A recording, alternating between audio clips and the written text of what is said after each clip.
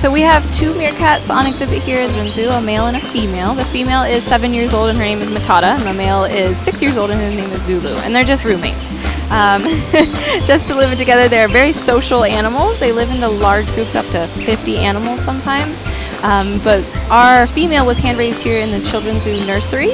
Mom wasn't taking care of her, and she was part of a different litter. Unfortunately, her siblings have all passed away at this time, and she does have a heart condition. So we acquired her a friend just so she still has that social aspect.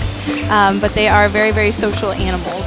And they can live into their early teens, and they live in the Kalahari Desert of Africa. So they have some harsh environment that they live in.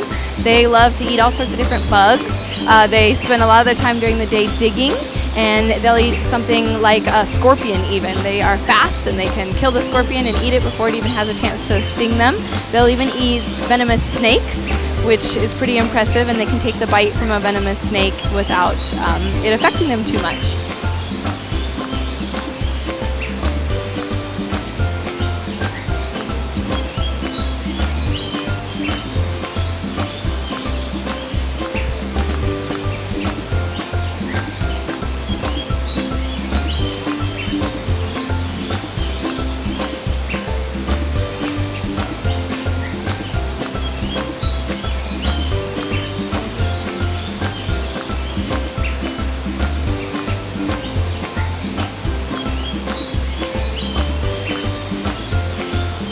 That's a very good question. It is not a good idea to have these animals as pets. They very much do bite.